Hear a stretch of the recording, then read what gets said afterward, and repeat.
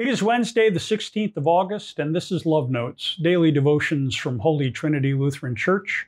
Grace and peace to you. We continue today in the 4th chapter of Acts in this miraculous fallout that's taken place because Peter and John, in the name of Jesus, have raised up a lame beggar. Now that they have been released by the religious officials that tried to silence them and to put them away, they now return to the gathering of the followers of Jesus. It says in the 23rd verse, after they were released, they went to their own people. They went to the people who had been following Jesus and listening to the apostles. And they reported what the chief priests and the elders had said to them. When all of the people heard it, they raised their voices together to God and said, "Sovereign Lord, who made the heaven and the earth, the sea and everything in them, it is you who said by the Holy Spirit through your ancestor David, why did the Gentiles rage and the peoples imagine vain things? The kings of the earth took their stand, and the rulers have gathered together against the Lord and against the Messiah." This is a quote from Psalm 2. And the people are singing praise because another promise is being fulfilled. In this healing, in this attempted rejection of the Messiah, what the prophets foretold has come to pass. The Gentiles rage, the people imagine vain things, and the kings of the earth and the rulers of the people have tried to reject it. But it cannot be rejected. The verses continue at 27. For in this city, in fact, both Herod and Pontius Pilate, the most powerful men in the area, with the Gentiles and the peoples of Israel, gathered together against your holy servant Jesus, whom you anointed, to do whatever your hand and your plan had predestined to take place. And now, Lord, look at their threats and grant to your servants to speak your word with all boldness. No matter what they say, we will proclaim.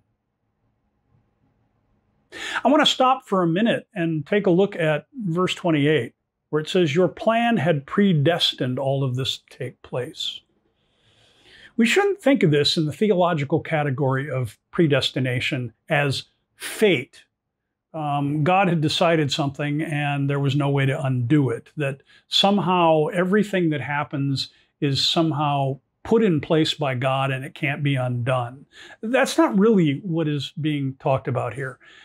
What's being talked about as predestined is that the prophets of the Lord have been proclaiming for centuries that God would be rejected. And that's not news.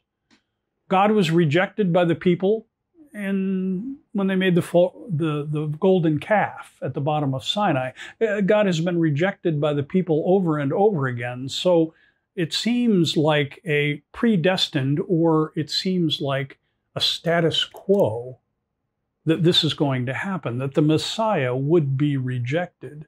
But now, Lord, you have given us the boldness of the Spirit so that we may speak and not be silenced. While you stretch out your hand and heal, and signs and wonders are performed through the name of your holy servant, Jesus. That's a big theme in the book of Acts.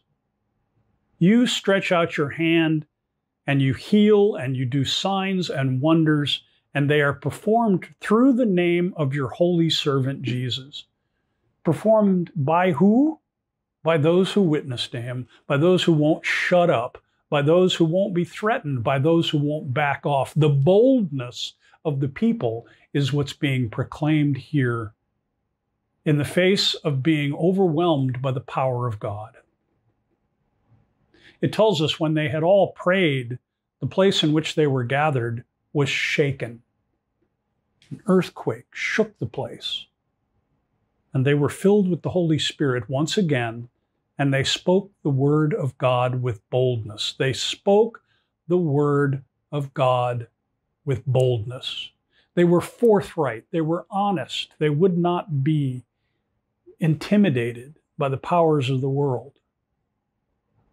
I'm not sure always that we're so bold It's hard to be bold in this world, to proclaim that in the name of Jesus, people are loved who other people don't love. That in the name of Jesus, healing can come when no one expects it. That in the name of Jesus, we can forgive our enemies, even though we don't feel like it. You see, the boldness comes from God and the Holy Spirit. And when we praise God and we recognize God's actions through us, it makes us part of the unfolding of the resurrection of Jesus. The ascended Jesus uses us, and we should never forget that. The command to be silent does the opposite to people of faith. We'd be good to learn that. Let us pray. Gracious God, when our fear, when the culture, when the powers around us all tell us to be silent or be thought fools, to be silent and be ridiculed, help your Spirit to loosen our tongues and to refuse the silence, to proclaim the name of your Son, His grace, His mercy, His love. We ask this in His name. Amen.